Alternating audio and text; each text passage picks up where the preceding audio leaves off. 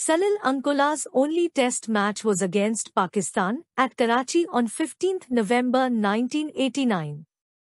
Salil Ankola debuted in ODI cricket against Pakistan at Gujranwala on 18 December 1989. His last ODI match was against South Africa at Durban on 13 February 1997.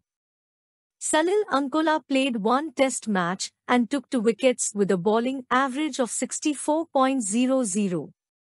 There is nothing more to talk about his test career. Salil Ankola played 20 ODI matches and took 13 wickets with a bowling average of 47.30.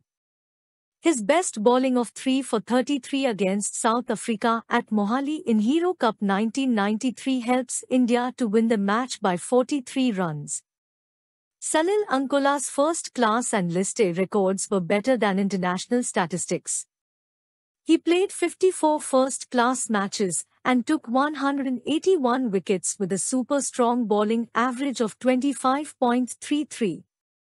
In List A, he played 75 matches and took 70 wickets with an average of 32.82. Salil Ankola, a tall, good-looking and athletic fast bowler, made a dramatic debut for Bombay in 1988 to 1989, grabbing a hat-trick and scoring 43 against Gujarat, and following up with a 6-wicket haul against Baroda.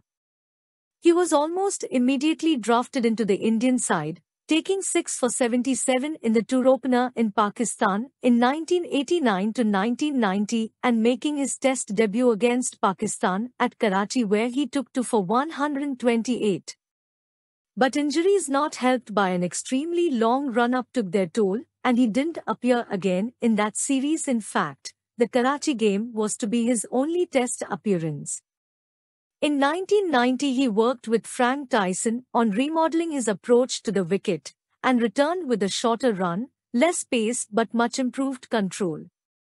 He returned to the Indian one-day side in 1993 but was again cast aside the following year, his place not helped by his reputation as a poor fielder. He was recalled to the side for the 1996 World Cup, and played in one subsequent series before again being dropped. Within a year, aged only 28, he had retired to pursue a career as an actor. He appeared in a TV serial SSHH Koi Hai as well as several film roles. He subsequently turned his attention to film production.